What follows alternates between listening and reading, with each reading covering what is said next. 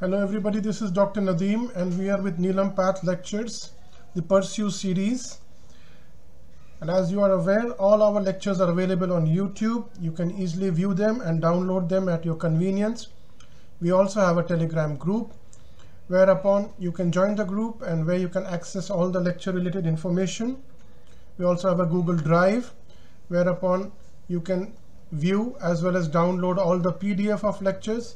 And there is a master integration key which helps you in navigating between the Google Drive, the PDFs, as well as the YouTube. These are the disclaimers. And we are with phase 3, which is recorded pathology lectures, which is convenient for the teachers, the students, as well as for the organizers. And today we have Pursue 16E, which is Hematology Disorders of WBC series. And we are streaming from Redcliffe Lab, Chandigarh. And to talk on this topic, we have Dr. Harpreet Virk. She is an MD Pathology from PGI Chandigarh, DM Hematopathology from PGI Chandigarh. Presently, she is a consultant pathologist as well as the lab head at the Redcliffe Lab, Chandigarh. Her areas of interest being flow cytometry, automated hematology analyzers, coagulation and hemostasis. And she's got multiple publications in national and international journals. So I would request Dr. Harpreet Virk to start today's topic, which is on Gaucher's disease and related lysosomal storage diseases. So Dr. Harpreet Virk, all yours, please start the lecture. Thank you so much. Hello everyone. So today I'll be dealing with Gaucher's disease and related lysosomal storage disorders. So storage disorders are errors of metabolism with catabolism defects and visible storage material accumulation. Broadly, the storage diseases are divided as lysosomal, peroxisomal or non-lysosomal. So today we'll be dealing with lysosomal storage disorders.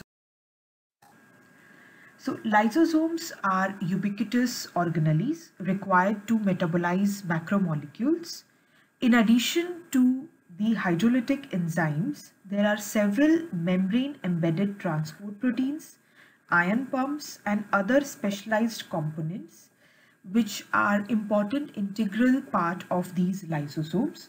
So whenever there is any sort of defect in any of these components, be it these hydrolytic enzymes or other membrane components like ion pumps or transport proteins, we have different kinds of lysosomal storage disorder.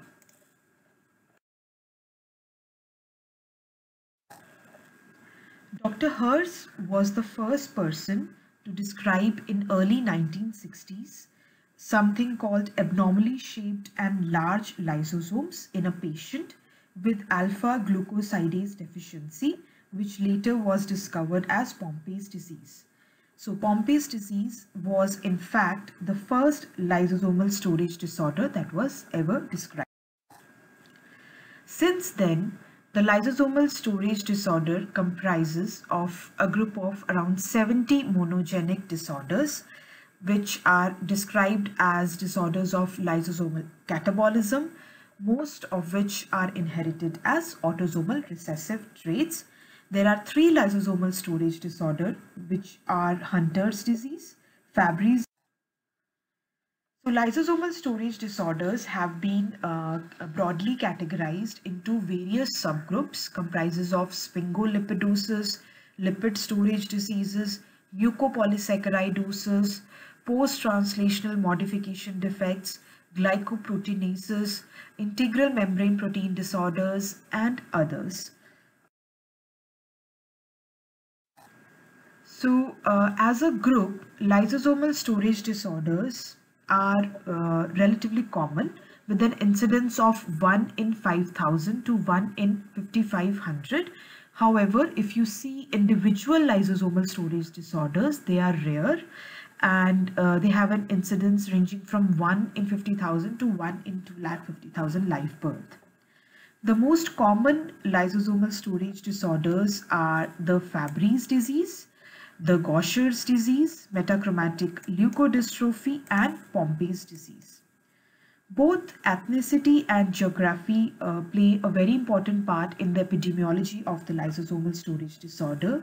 As you can see in this particular table, the lysosomal storage disorders are relatively more common in Ashkenazi Jews and other subpopulations. So the geography and ethnicity play a very important role, and it's very important to elucidate that in a history whenever a patient comes, whenever a patient presents. So lysosomes are formed through fusion of enzyme-containing vesicles produced in the trans-Golgi network with other vesicles such as endosomes and autophagosomes. Majority of the lysosomal storage disorders results from mutation in the genes which are encoded by the individual lysosomal enzymes present in the lumen. But there are certain number of diseases which results from mutation encoding from the genes which encodes the defective transport proteins present in the lysosomal membranes. So these transport proteins depicted as transporters, ion channels, traffic and fusion proteins, they are also an important pathophysiological disease causing entities. So it's just not the hydrolytic enzymes which are involved in the pathogenesis of the lysosomal storage disorder, but also the transport proteins in a small subset of cases.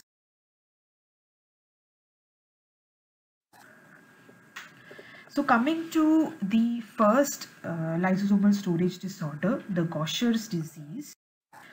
So Gaucher disease was first described by Dr. Philip Gaucher in 1882 in a patient with massive splenomegaly without leukemia. He was a French dermatologist, and in 1882, while still being a student, he discovered the disease in a 32-year-old woman who had a massively enlarged spleen, but there was no evidence of any hematological malignancy. At that time, Gaucher thought that it could be a form of splenetic cancer, and he published that in his PhD thesis as a splenetic cancer rather than a storage disorder. Gaucher's disease is a rare autosomal recessive genetic disease caused by mutation in GBA1 gene, which is located on chromosome number 1.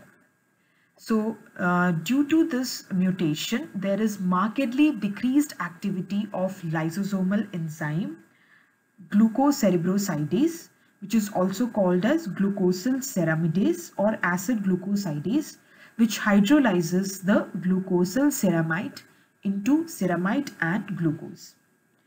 So this is the one mechanism by which the Gaucher's disease presents, that is the deficiency of this enzyme glucocerebrosidase.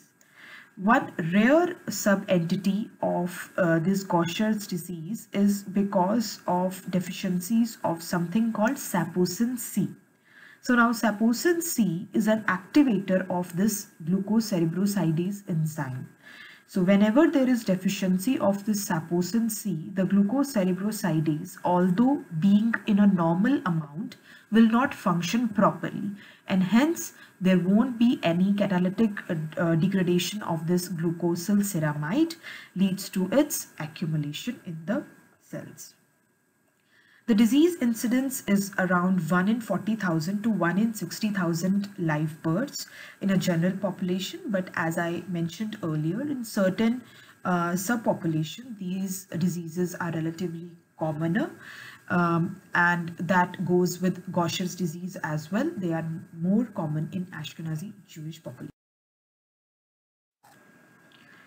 So I'll be dealing with certain components of Gaucher's disease pathophysiology, starting with the very obvious thing, that is the glucosyl ceramide accumulation, which is the substrate of glucocerebrosidase enzyme. So whenever there is mutation in GBA1 gene, which leads to a decrease in the glucose cerebrosidase activity, and that leads to accumulation of this glucosyl ceramide substrate. This glucosyl ceramide gets accumulated in the macrophages. And now why it gets accumulated in the macrophages? Because monocyte macrophage lineage is have a very higher amounts of some substrates which is called glycosphingolipids. So glycosphingolipids, which are ultimately a source of glucosyl ceramide, and glucosyl ceramide is ultimately the substrate of this glucocerebrosidase enzyme, which is ultimately defective in this Gaucher's disease. So there is relative, just to emphasize this point, there is relative predominance of this glucosyl sphingolipids inside the monocyte macrophages lineage cells, and hence these cells are particularly more affected in the disease process.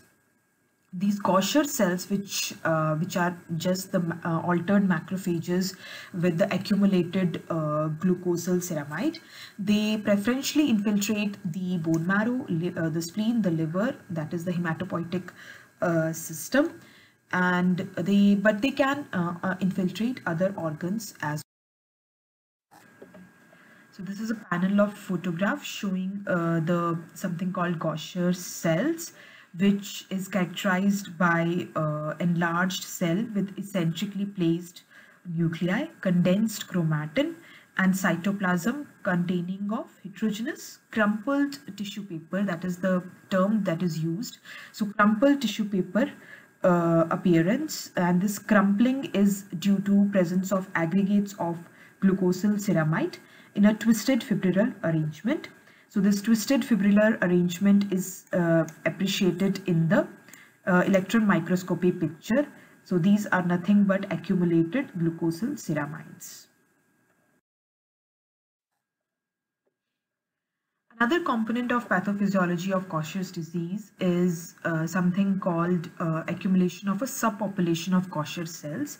So recent observation indicate that Gaucher cells do not only result from the transformation of macrophage cells, but they correspond to a distinct M2 subpopulation, which is termed as anti-inflammatory alternatively activated macrophages from an alternative differentiation pathway. So these M2 subpopulation is defined as an anti-inflammatory, immunomodulatory, and tissue repair subpopulation involved in tissue repair. And although there are numerous cytokines, chemokines, and other molecules which are present in increased amount in Gaucher patients' plasma, there are only certain of these cytokines which are expressed by the Gaucher cells themselves. These particular cytokines are mainly present in the M2 subtype of the macrophage subpopulation. So these chemokines are chetotriosidase, CCL18, and CD163. And these also serve as a specific disease biomarkers on follow-up that I'll discuss in the later slides. Another component of pathophysiology is the metabolic consequences which are seen other than the accumulation of the substrate. So glucosyl ceramide is not only the substrate for glucosyl cerebrosidase, but it is also a substrate of alternative pathway which transforms this glucosyl ceramide into glucosyl sphingosine. So now glucosyl sphingosine is metabolized further into sphingosine and sphingosine 1-phosphate by another enzyme which is something in the line of glucosyl cerebrosidase, but it is active on the neutral pH, and it is encoded by GBA2 gene. So the classical gene which is involved in the Gaucher's disease is GBA1 gene. So GBA2 gene is something involved in the alternative degradation of glucosyl ceramide, and this alternative pathway gets more activated once the GBA1 enzyme, the classical enzyme, is defective. So this is the photograph just to highlight that since this glucocerebrosidase is defective in the classical case of classical case of Gaucher's disease, the alternate pathway gets activated and it leads to accumulation of this glucosyl sphingosine and further accumulation of this sphingosine and sphingosine 1-phosphate. So what happens when there is accumulation of this glucosyl there is a production of this glucosyl sphingosine and sphingosine 1-phosphate. So this sphingosine is particularly toxic to bone and it causes neuronal dysfunction and death. And there have been studies which show that glucosyl sphingosine could represent a more specific and sensitive biomarker than the conventional biomarkers like CCL18 and ketotriosidase. So it is just not the accumulation and leading to cell death and the substrate accumulation and eventual cell death. It is also due to production of some alternatively produced components like sphingosine, which is directly toxic to the internal organs, particularly the bones. So another component of Gaucher's disease pathophysiology is abnormalities in the intracellular trafficking of glucocerebrosidase. So as I mentioned earlier, the enzymatic deficit of glucocerebrosidase is not just because of the enzyme dysfunction, but there can be abnormality in the transport of suppose a normal enzyme. So there is some defect in the transport of that normal enzyme, and hence that normal enzyme is not able to reach the lysosomes and is not able to do its job, that is to degrade the substrate, and hence the substrate start getting accumulated. So this transport protein, most importantly, is the LIMP2. This is the LIMP2 protein. So any defect in this LIMP2 protein can lead to defective transport of the normal glucocerebrosidase enzyme into the lysosome. So there has been some relationship has been defined between the GBA1 gene mutation and the Parkinson's disease. Patients with certain kind of defined heterozygous or homozygous mutations in the GBA1 gene are considered to be at risk of Parkinson's disease. And why is it so? Because the loss of the glucocerebrosidase function also compromises the degradation of alpha-synuclein, which starts accumulating within the lysosomes, and this directly influences the amyloid formation and aggregation to form the Lewy bodies, which are particularly common in the Parkinson's disease. Some relationship has also been found between the glucocerebrosidase deficiency and neoplasia. The frequency of hypergammaglobulinemia and presence of monoclonal IgG proteins in Gaucher's disease are two factors which promotes the emergence of multiple myeloma. There is also increased risk of lymphomas and solid cancers like hepatocellular carcinoma, melanoma, and pancreatic cancers, but it is less common. The solid cancers are relatively less common than the hematological cancers. The pathophysiology of cancer development in Gaucher's disease is not well understood. At least two types of mechanisms may be operating, both of them relating to the glucocerebrosidase deficiency and ensuing catabolic defect, that is the accumulation of the glucosyl ceramide or its deacetylated product. Gaucher's disease is categorized into 3 subtypes, and I have put this pictures just to give you a pictorial representation that that the neurological manifestations are particularly more commoner as we go from type 1 through type 3 to type 2. Which is type 2, which is incidentally the most serious among all the subtypes. The type 1 is the relatively safer subtype. Majority of the patients can be asymptomatic until very later stage, and neurological manifestations are relatively less common in type 1 compared to type 3 and type 2. So coming to the type 1 Gaucher's disease, type 1 is the most common subtype, and there are relatively absence of neurological impairment, and clinical manifestation are a continuum, and they are highly variable, ranging from asymptomatic throughout the life to early onset forms presenting in the childhood. So they may present with multi-system involvement comprising of pathological fractures, hepatosplenomegaly, bone pain, bone crisis, splenomegaly, thrombocytopenia, anemia, osteonecrosis, bone marrow infiltration, and osteopenia.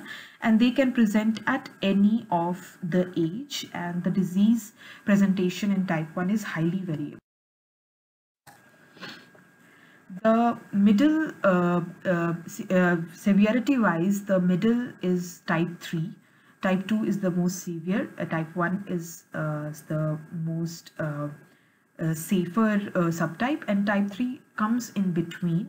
This is also called the juvenile or subacute neurological Gaucher's disease. It exhibits the visceral manifestation described in Gaucher's disease subtype 1, combined with some oculomotor or neurological involvement, which appears before 20 years of age in most cases. Oculomotor and neurological manifestations are in the form of horizontal ophthalmoplegia, progressive myoclonus epilepsy, cerebellar ataxia or spasticity, and dementia.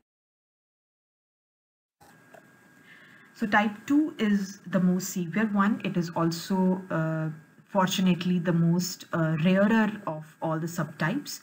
It is characterized by early and severe neurological impairment, starting in the infants aged 3 to 6 months old, with systemic involvement later on, and along with hepatosplenomegaly. It is characterized by a triad consisting of rigidity of the neck and trunk, which is called opisthotonus, bulbar signs, and oculomotor paralysis. Apnea related to increasingly frequent and lengthy laryngeal spasm occurs after a few months. The important thing to note is that there is no bone involvement in type 2 Gaucher's disease, which is commoner in type 1 and also can be seen in type 3, but it is not seen in type 2 Gaucher's disease. It is usually fatal. The death occurs before the 3rd year of life following massive aspiration or after a prolonged apnea.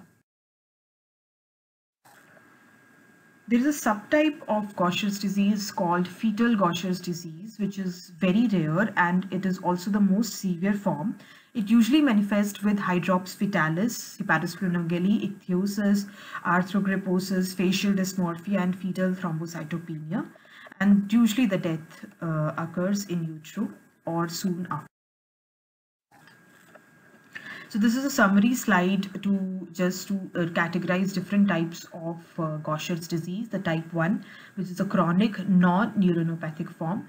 Type 2 is the acute neuronopathic form, and type 3 is the middle of the two, which is the subacute but still have some neurological dysfunction.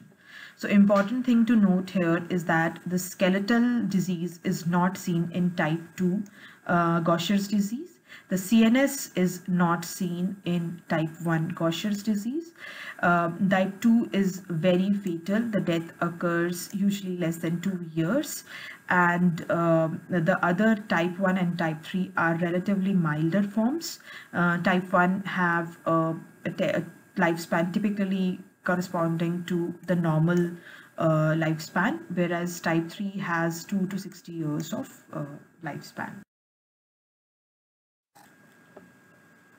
So coming to the diagnosis of Gaucher's disease, the diagnosis is usually made by analyzing the activity of the glucocerebrosidase enzyme. This enzyme activity is usually seen in leukocytes or mononuclear cells or cultured fibroblast. The residual enzyme activity is approximately 10 to 15% of the normal values in these patients. Dried blood spots can also be used for the enzymatic activity, and flow cytometry analysis of the blood monocytes for all the expression of those chemokines and cytokines can also be used. The saposin C deficiency is important, and I'm highlighting this point again. So whenever we have a patient who is clinically fitting into the Gaucher's disease, but if we look into the enzyme activity and we have the normal glucocerebrosidase enzyme activity, always rule out the saposin C deficiency, which is an activator of this particular enzyme, which is involved in a subset of these Gaucher's disease. So this is basically a panel of photographs showing the reticuloendothelial organs predominantly involved in the disease process. There is accumulation of these Gaucher cells in the liver, spleen, and in the bone marrow. And in the bones, there is something called Aaron-Meyer's flask deformity, which is being described. The CNS involvement is seen mainly in type 2 and type 3 Gaucher's disease, and the Gaucher cells tend to get accumulated in the perivascular location. There is a term which is called pseudo-Gaucher cells. The pseudo-Gaucher cells are observed in certain blood disorders or infectious disease like multiple myeloma, or with histiocytic accumulation of immunoglobulin crystals, Waldenstrom's macroglobulinemia, lymphomas, basically any disease with a very high cell turnover. They have similar appearances like a crumpled tissue paper. This is one of the photographs taken from a case of CML showing these kind of pseudo-Gaucher cells. So another aspect of diagnosis of Gaucher's disease is categorizing these particular mutations, that is the GBA1 mutation. More than 400 mutations have been described, but there are some mutations which are more common, which I have mentioned here. So the prenatal diagnosis of Gaucher's disease can be performed using these analysis of these mutations, but only if we know the mutation subtype of the index case has been previously categorized. The other abnormalities which can be seen in a patient of Gaucher's disease in the workup is presence of thrombocytopenia, which is seen in 90% of the cases, followed by anemia. So anemia and thrombocytopenia are mainly due to bone marrow infiltration and splenic sequestration. They can also be seen as a direct impact of enzyme deficiency on the immature hematopoietic cells in the bone marrow. Apart from that, there can be coagulation abnormalities like prolonged prothrombin time and activated partial thromboplastin time, and these coagulation abnormalities are mainly due to liver failure or may be associated with acquired von Willebrand syndrome in some cases. There can be increased expression of chitotriosidase, CCL18, and glucosyl sphingosine and ferritin, which are considered as a biomarkers of the disease. These are important not only for the diagnosis but also for the follow-up. Apart from that, the routine liver function tests, the CRP, autoantibodies like antinuclear, antiphospholipid antibodies can be utilized. The abdominal and bone marrow, the abdominal and the bone MRI and bone densitometry are also components of the workup of the Gaucher's disease. There are two specific types of treatment for Gaucher's disease. The first one is the enzyme replacement therapy, and the other thing is the substrate reduction therapy. In enzyme replacement therapy, in the simple terms, we just replace the defective enzymes. Genzyme SA developed imiglycerase, which is a recombinant GCase enzyme. These enzymes are deglycosylated, exposing their mannose residues in order to allow their uptake by the macrophages and their transfer into the lysosomes. Imiglycerase is produced using mammalian cells. Other option is velaglycerase, and it is produced using human fibroblast. And the third is the talyglycerase, which is produced using carrot cells. These products are administered intravenously.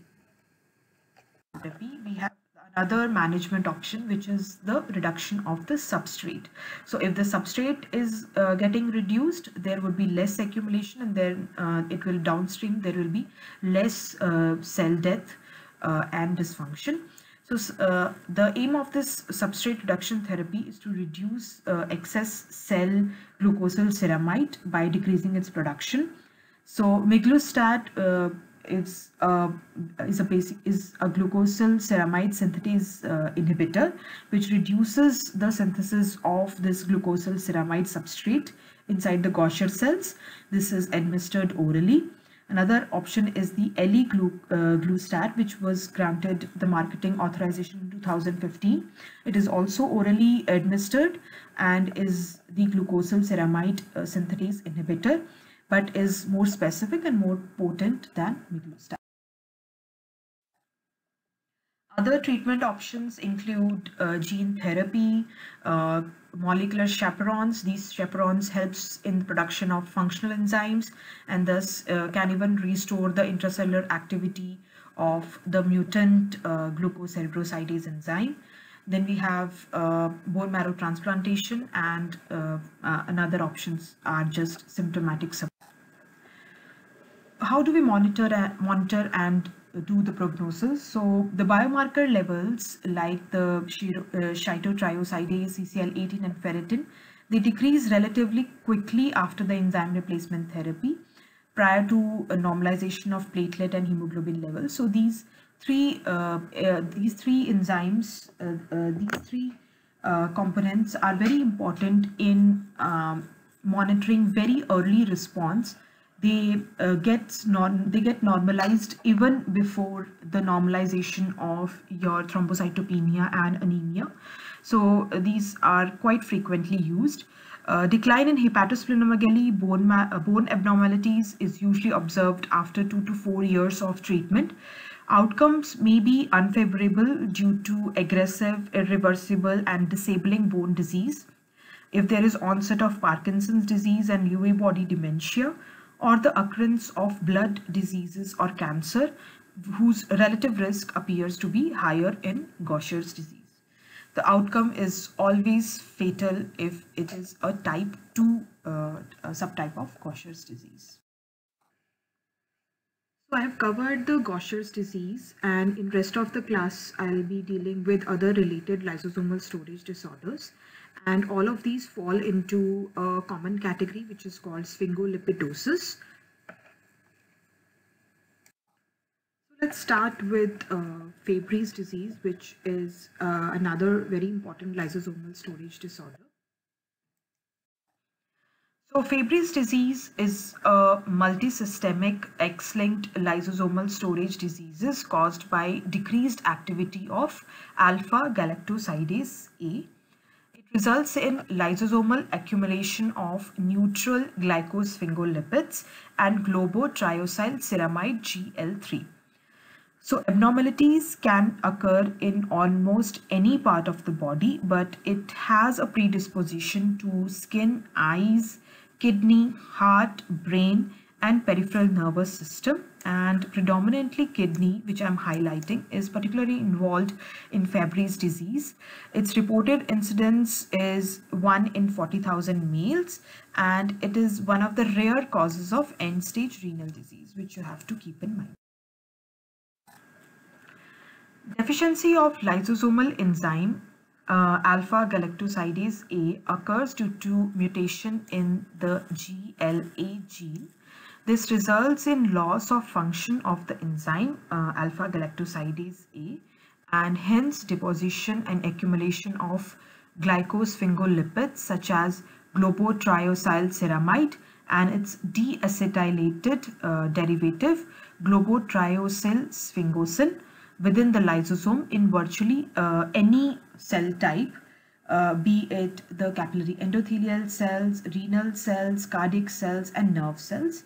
With advancing age, because of this accumulation, there occurs a cascade of events leading to cellular death, inflammation, vascular injury, oxidative stress, and ischemia, and results in multi-system disorders via progressive damage to these cells. So Fabry's disease have two important phenotypes. One is the classical phenotype and other is the late onset subtype. So the classical phenotype is characterized by absolutely no alpha galactosidase A enzyme activity. It presents early with typical symptoms of acroparesthesias, angiokeratomas, hypohidrosis, all the typical symptoms of Fabry's disease, which I'll discuss subsequently during the childhood adolescent age. So that is the classical phenotype. The other is the non-classical form, which is basically presenting in the later onset and includes more of the cardiac and renal involvement and minimal involvement of the other organs. So the classical type is basically a multi-system disorder which involves a lot of dermatological, ophthalmological manifestations in addition to the renal and cardiac manifestation. But in the non-classical form, which presents later, which has some enzyme activity, it's not just complete absence of the enzyme activity seen in the classical phenotype. The non-classical phenotype usually involves the cardiac and the renal organs. With advancing age, the progressive deposition of glycosphingolipids leads to progressive multisystem involvement that results in renal failure, hypertrophic cardiomyopathy, and cerebrovascular disease. The late onset, which is the non-classical form, is typically less severe with a significant residual alpha galactosidase A activity, who remain asymptomatic until fourth to fifth decade of life. So this is a table which highlights different organ systems which are involved in the Fabry's disease. So I'll be dealing with the important ones which are involved in subsequent slides. So first, coming to the renal involvement, the Fabry nephropathy, which is called the renal involvement by the Fabry's disease, is a progressive decrease in the renal function with the onset of deposition of globotriosylceramide, and this accumulation can occur in almost all of the renal cells, be it the vascular endothelial cells, the smooth muscle cell, the mesangial cells, interstitial cell, podocytes, the tubular epithelial cells. So in all these cells, there is accumulation of this substrate, globotriosylceramide. Eventually, there is increase in microalbuminuria and proteinuria, which are the initial manifestation of the renal impairment, and they can occur as early as 10 years of age or earlier, while a decline in glomerular filtration rate is seen starting from adolescence in classic patients. So this is a photomicrograph from the kidney biopsy, which shows expansion of the mesangial matrix as well as accumulation of these foam cells. The cardiac involvement is seen in 40 to 60% of Fabry's disease patients.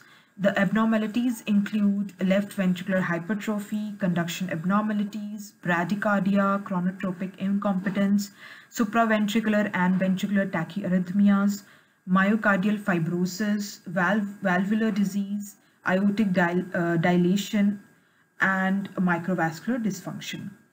Heart failure can be seen, which is relatively more common in men compared to women. And myocardial fibrosis is a marker for poor prognosis as associated with increased risk of malignant ventricular arrhythmias and sudden cardiac death in these patients.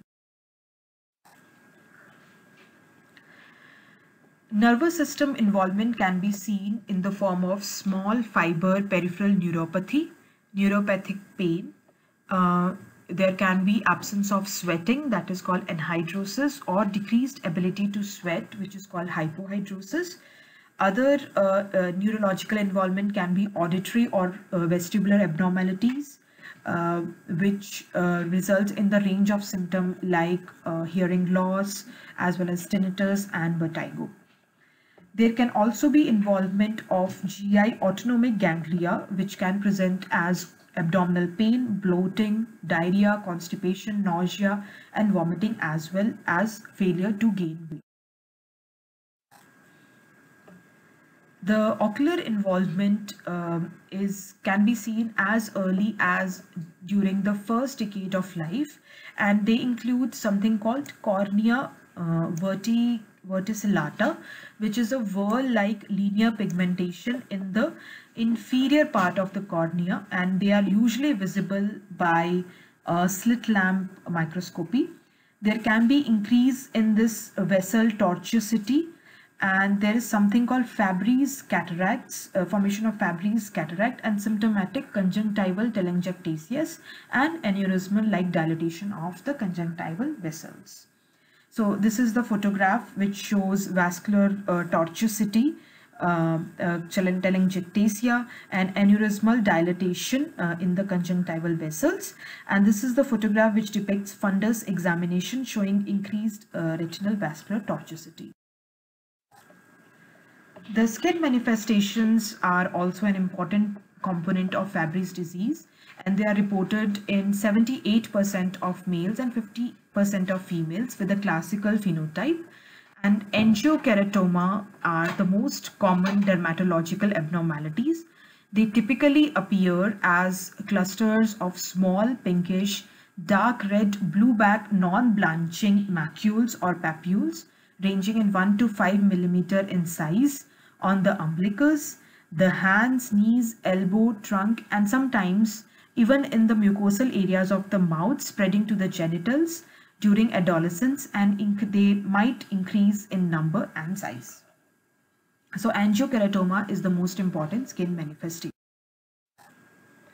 So this is a photograph which shows, so apart from angiokeratoma, what other dermatological manifestation can be seen?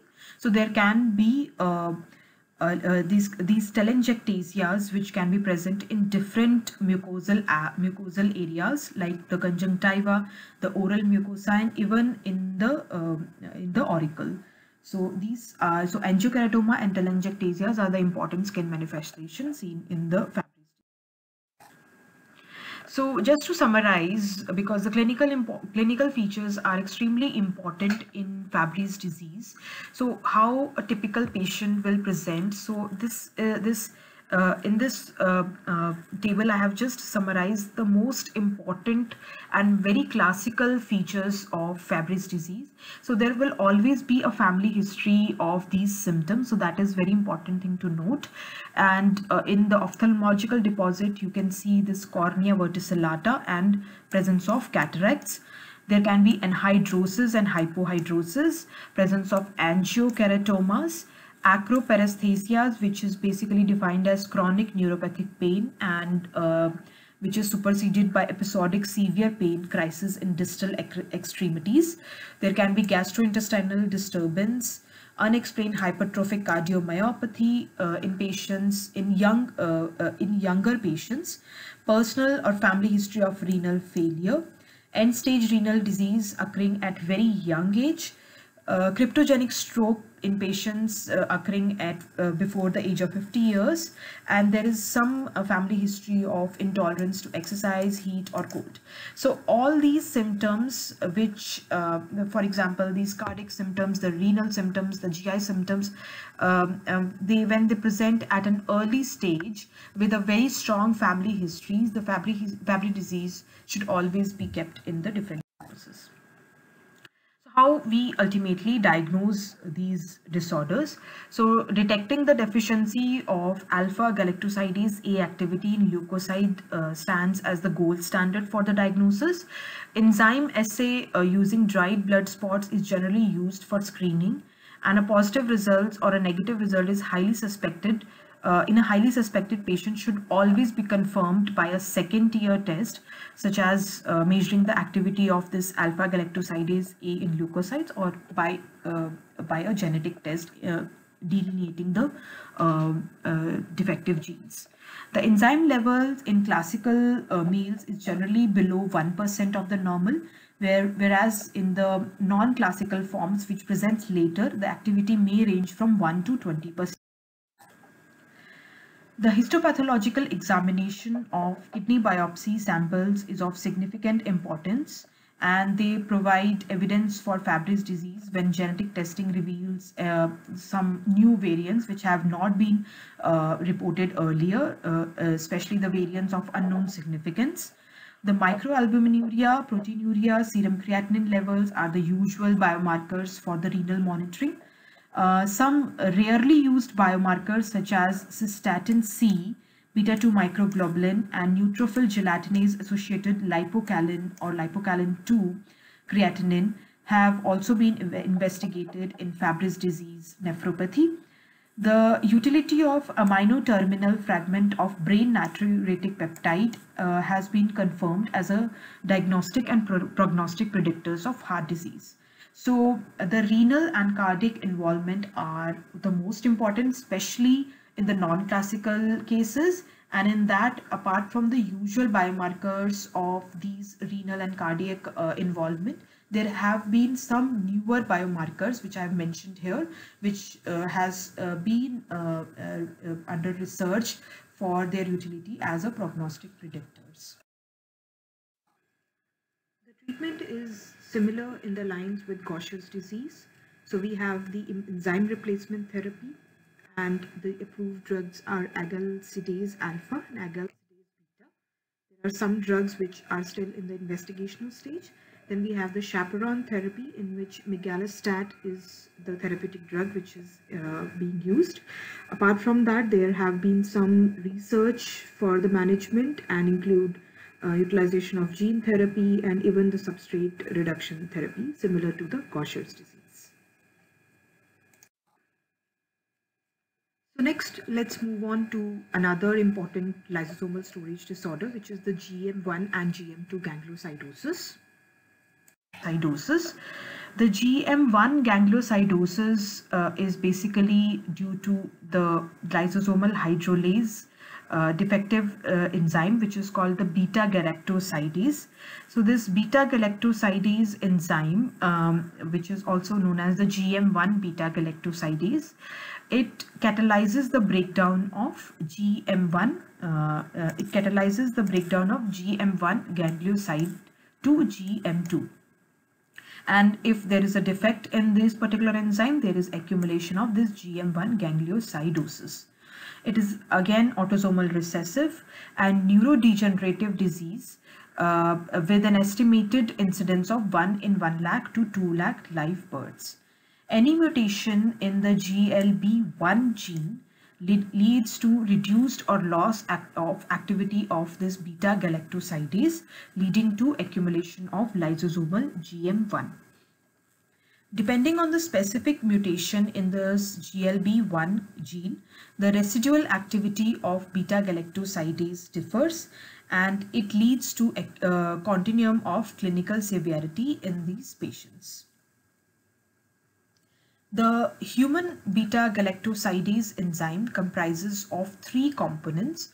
One is the beta domain 1, beta domain 2, and the other one is the TIM-barrel domain. Any mutation in any of these domains leads to decreased activity of beta-galactosidase and resulting in the accumulation. Although GM1 is crucial for many neuroprotective purposes, but if it is accumulated in the lysosomes in extremely massive amounts, it stimulates the neuroinflammatory reaction and unfolded protein response. These are mainly in the this has been mainly seen in the mouse models, but have been postulated to be replicated in humans as well. So all this unfolded protein response leads to neuronal death and neurodegeneration. GM1 gangliosidosis can be classified into three subtypes. The type 1, which is the infantile, type 2, which is the late infantile or the juvenile, and type 3 is the adult form.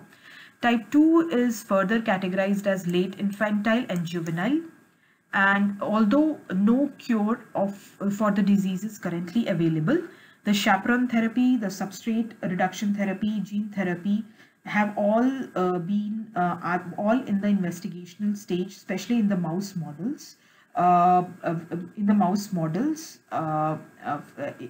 For this particular disease. So as I told, there are mainly three subtypes. The type 1 is the infantile, type 2 is divided into late infantile and the juvenile form, and type 3 is basically the adult form. The type 1 mainly present in very early stage, about 4 to 6 months, and they present with hypotonia, cherry red macules, hepatosplenomegaly, Scheizers, Mongolian spots, and usually it is very severe form with death occurring in 2 to 4 years of life. The type 2 is further categorized as late infantile form and juvenile form. The late infantile form usually presents after 1 year of life. Till 1 year there is normal neurological development. After 1 year there is some psychomotor regression. The child is unable to walk, there is unstable gait, there is some abnormalities in the speech, and again there is strabismus, Scheizers, oromotor dysfunction, skeletal abnormalities, and death usually occurs by second decade of life. Whereas the juvenile type, another form which is the juvenile subtype, the normal development occurs until 3 to 5 years of age, and then the abnormalities start presenting in the form of stuttering or progressive dysarthria, gait instability, variable skeletal diseases with some developing avascular necrosis of the femoral head. There are presence of seizures, atypical seizures, and survival can occur up to 4th decade in some patients. So this is relatively a milder form compared to type 1 and type 2 late infantile form. Type 3 is the adult form, and it presents as cerebellar dysfunction, slowly progressive dementia, dysarthria, dystonia. There will be mild vertebral anomalies, and they are mainly described in patients with Japanese.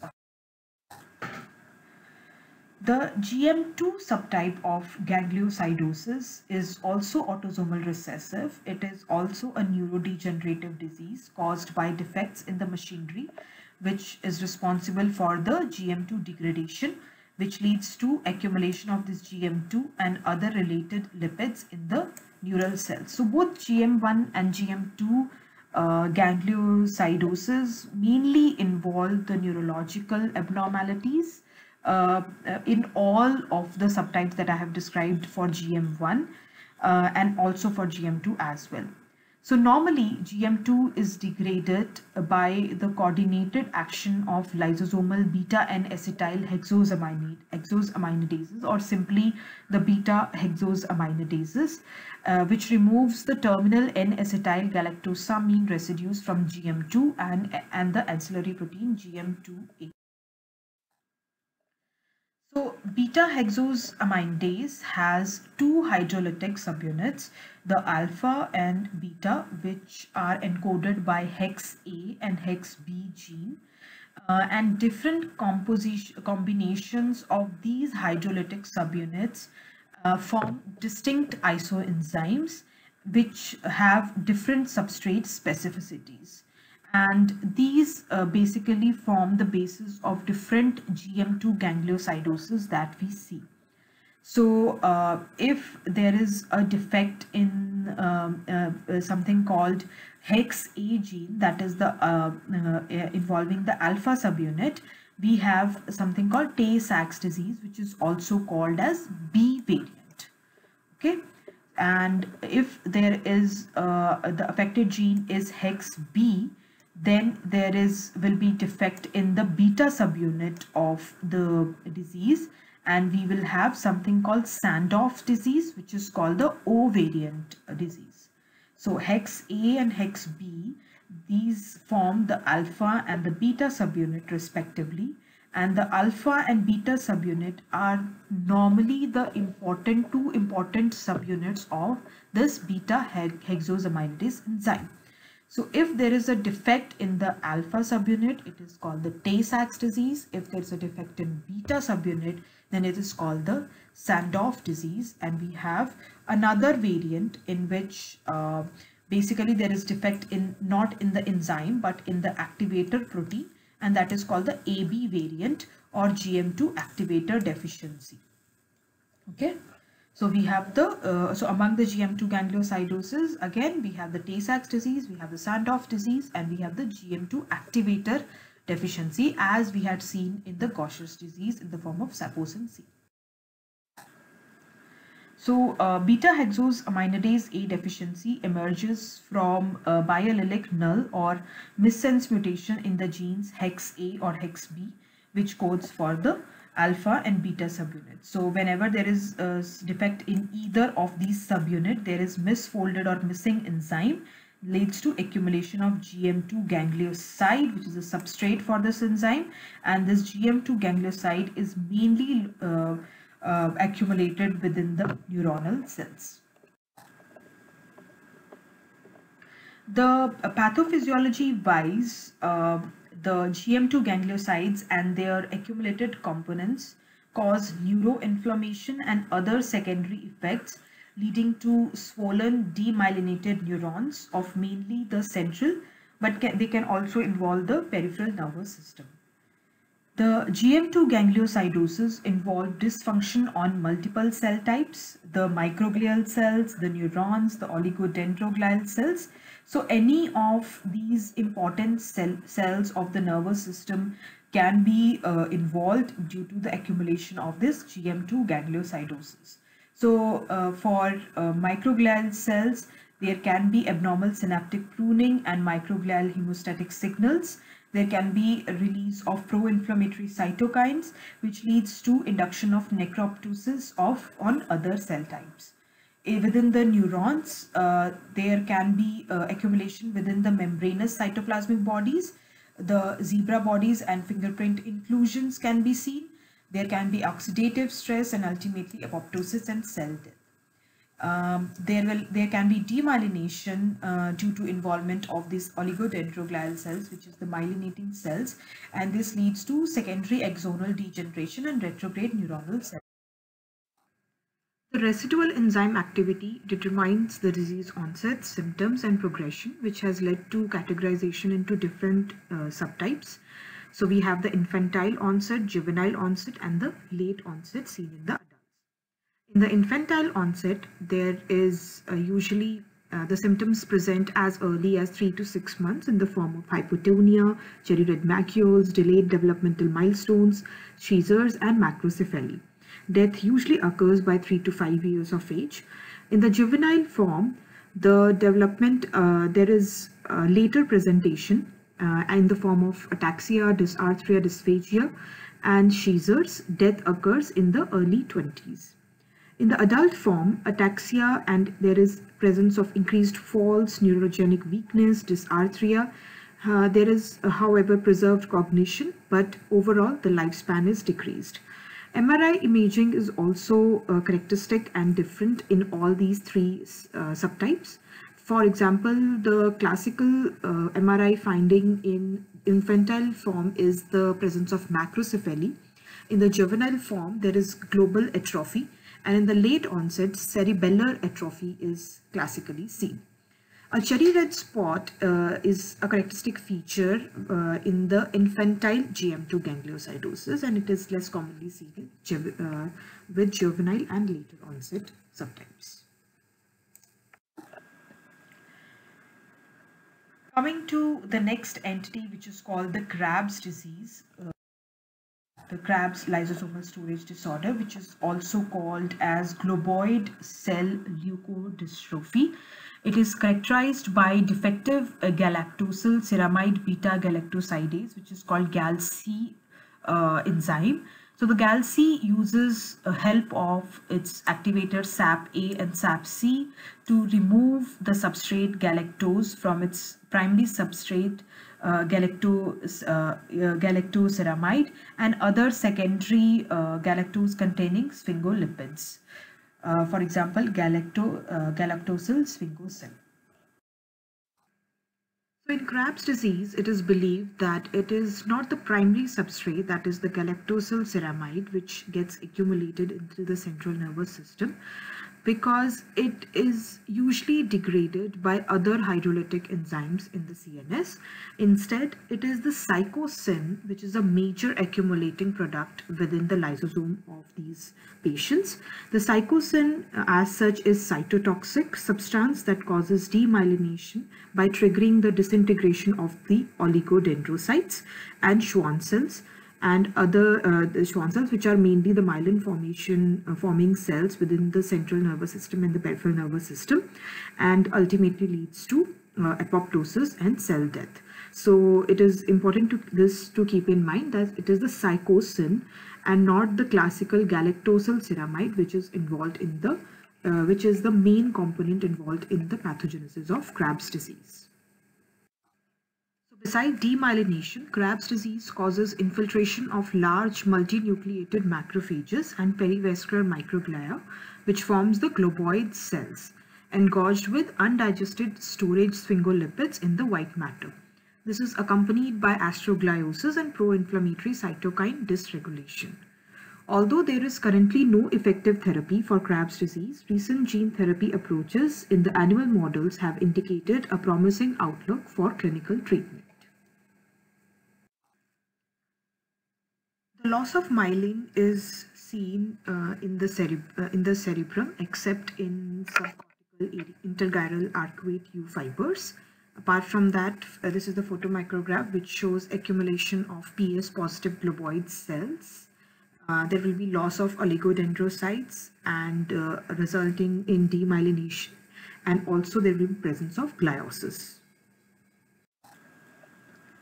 So again, as with other lysosomal storage disorder, the Crab's disease is also divided among the three subgroups: the infantile, juvenile, and the adult onset. So the infantile presents early with neurological deterioration, progressive neurological deterioration, psychomotor regression, loss of vision, hearing, and voluntary movements.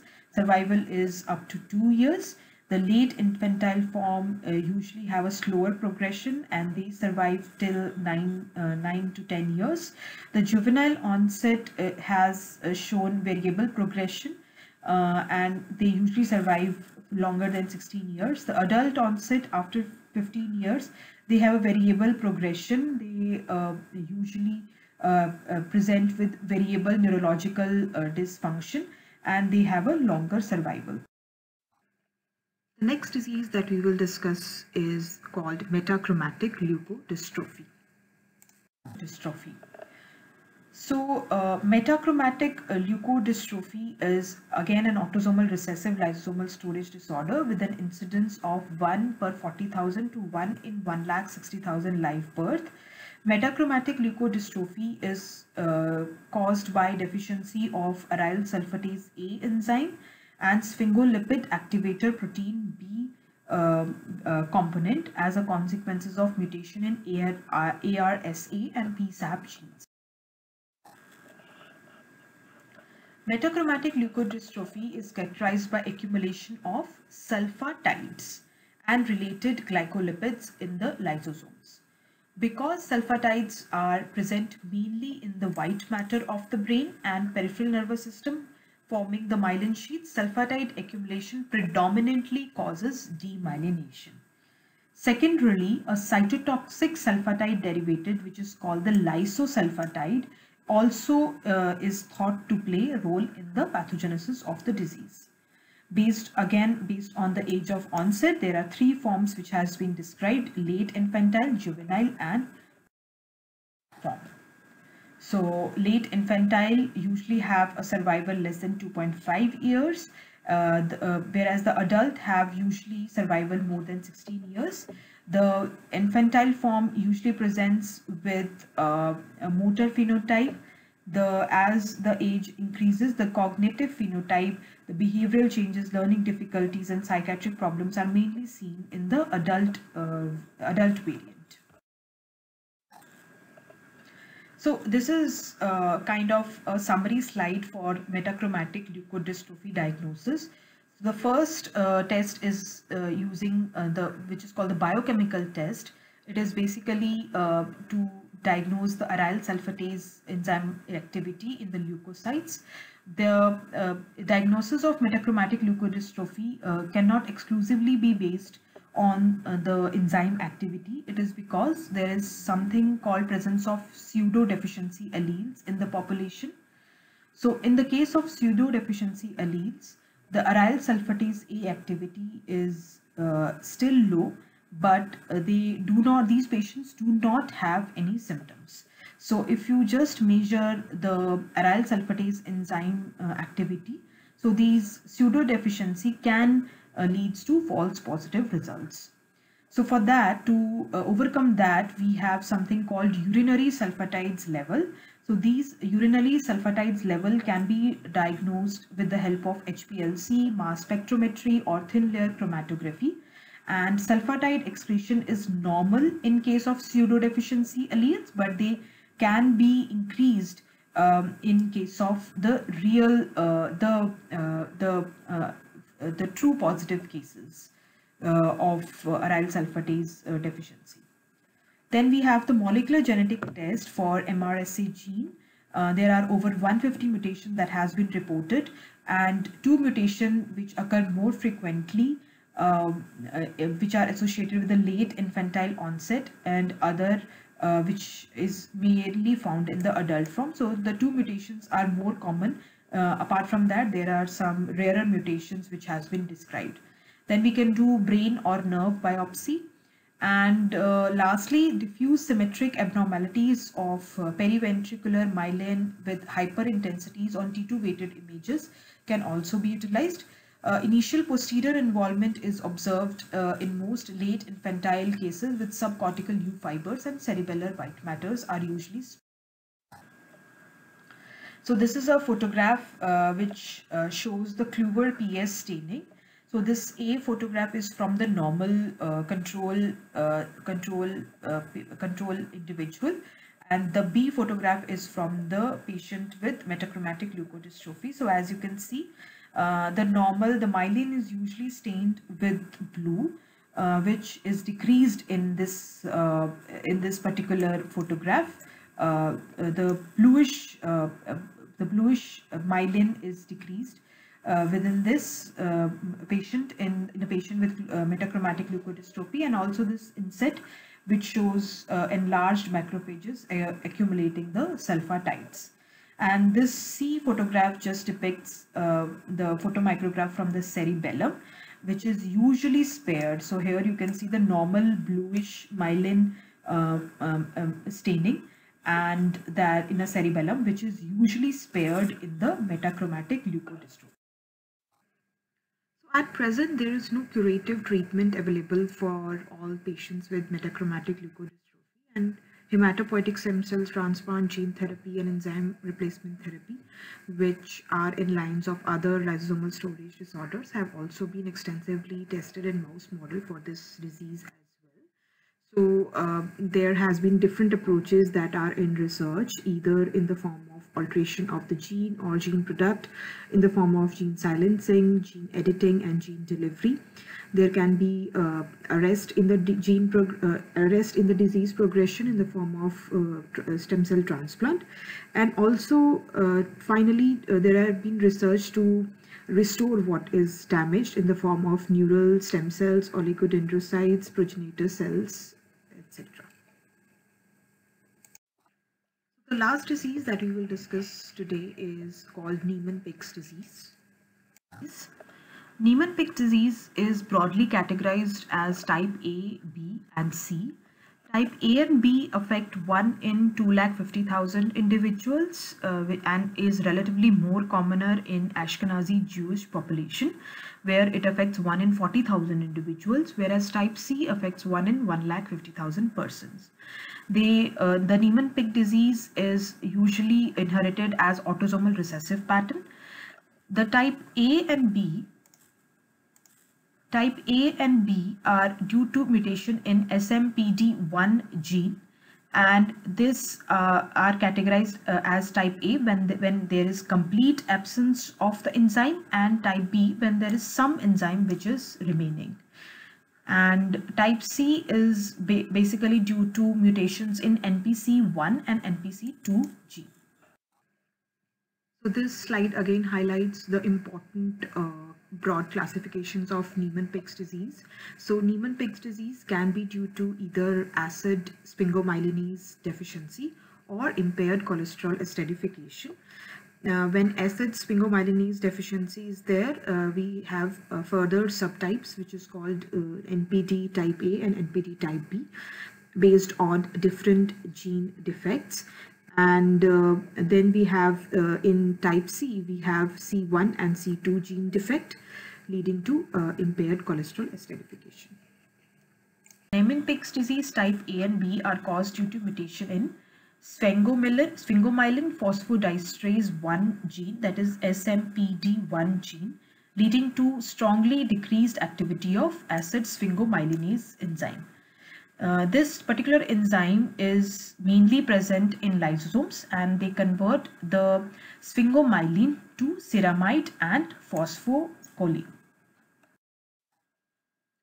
So type A Niemann-Pick's disease patient exhibit hepatosplenomegaly and failure to thrive within first year of life because they have complete absence of this acid sphingomyelinase enzyme.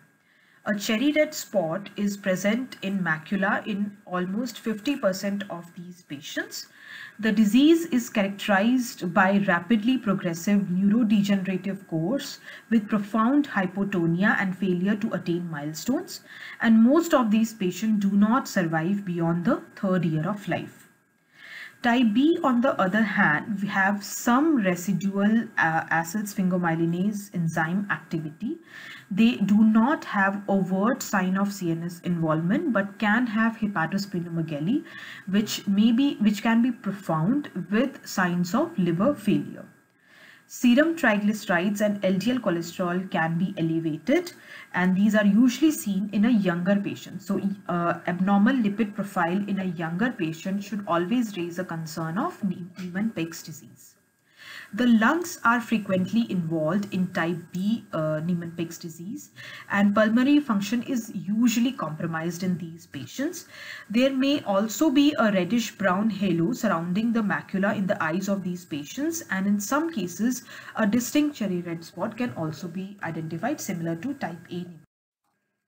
Because insufficient enzyme activity is the hallmark for type A and B Niemann-Pick disease, the obvious first diagnostic step is to quantify these enzyme activity in a convenient cells like circulating leukocytes or cultured skin fibroblast.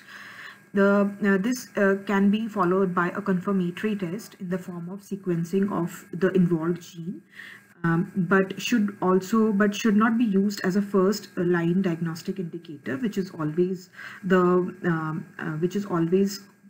quantification of the enzyme activity. The presence of vacuolated cells in peripheral blood smears or bone marrow is also an indicator of the disease, but to be specific here, that it cannot be used as a diagnostic marker because these kind of cells can be seen in other diseases as well. The dried blood spot enzymatic assays also have been recently developed to detect both type A and type B Niemann-Pick disease. Photomicrograph shows accumulation of these cells, these large cells with bubbly cytoplasm, which is also called the foam cells. There can be other causes of foam cells which we have to keep in our mind, and it's just not the Niemann-Pick's disease.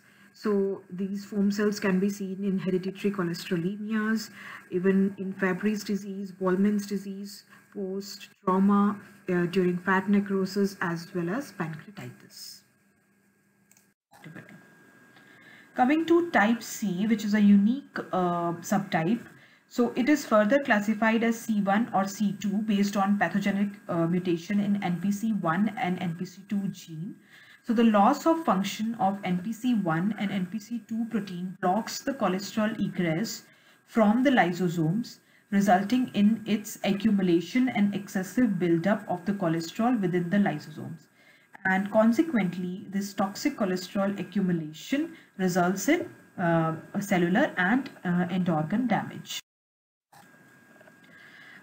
This Niemann-Pick's disease type C is a slowly progressive disorder whose principal manifestations are usually age dependent. The manifestation in the perinatal period and infancy are predominantly visceral, with hepatosplenomegaly, jaundice, and pulmonary infiltrates. From late infancy onwards, the presentation is dominated by neurological manifestation. The youngest children may present with hypotonia, developmental delay, with subsequent emergence of ataxia, dysarthria, dysphagia, and in some individuals, epileptic seizures, dystonia, and gelastic cataplexy can also be seen.